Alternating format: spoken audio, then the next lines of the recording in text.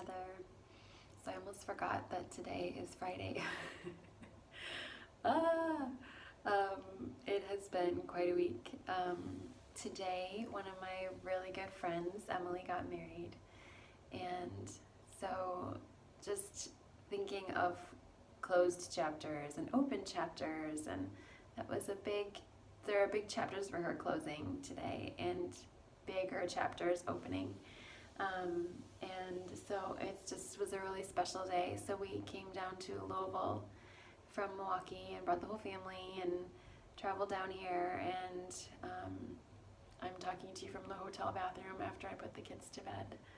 And after we accepted an offer on our house that we live in now that we're selling. So we put the house on the market yesterday and got offers today during the wedding, and then accepted the offer tonight.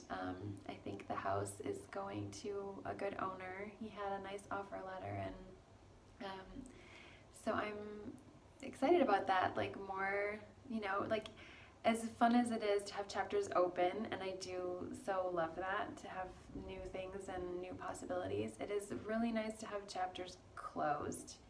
Kind of like what you said with, now that you own your home and you're not making those mortgage payments, there's like a finality there, and there's a closure, and like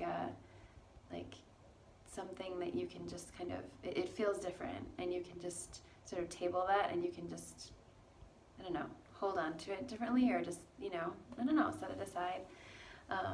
So I am so looking forward to our new home, and I'm also pleased to have a chapter closing.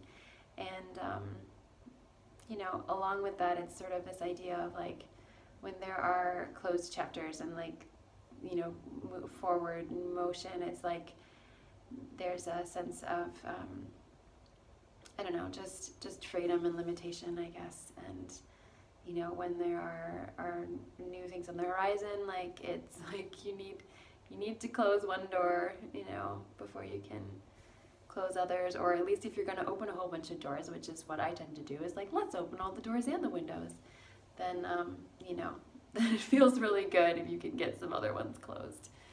So I'm happy to have all of that done, and I'm excited, as you know, and I appreciate you being so excited for me. So yeah, now the next week is going to be how about we buy some furniture, because we don't, as you know, you've been to my house, you know that we don't have a lot in our very small space right now. So we need to, I don't know, we gotta tackle some new purchases and things coming up here, but all good and exciting, and yeah, it's good things.